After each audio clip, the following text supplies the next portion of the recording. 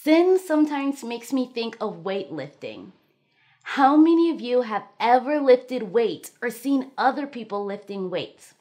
There's a particular kind of weightlifting called bench press, where you lie back on a bench and press the weights up from your chest like this shows. If you try to lift a weight that is too heavy, what might happen? That is why when people bench press, they never do it by themselves.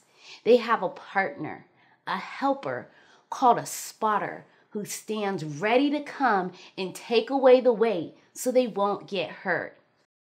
Did you know that each of you is a weightlifter? Sometimes you have problems that are too heavy for you and you try to lift them by yourself. The biggest weight you have is that of your own sin. It weighs you down and puts you in danger of eternal death.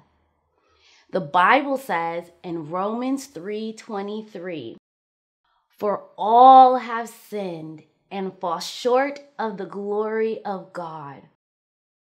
Each of us has this problem, but you also have a spotter, a partner, someone who wants to take the weight off your shoulders and keep you from being crushed.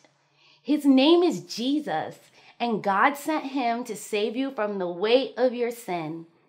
The Bible says in 1 Peter 2:24, "He himself bore our sins in his body on the tree, that we might die to sin and live to righteousness." Jesus took the weight of our sin on himself when he died on the cross. He is ready to help us because he rose again. Because of what Jesus did on the cross, you can call on him to save you and free you from sins like hatred or jealousy.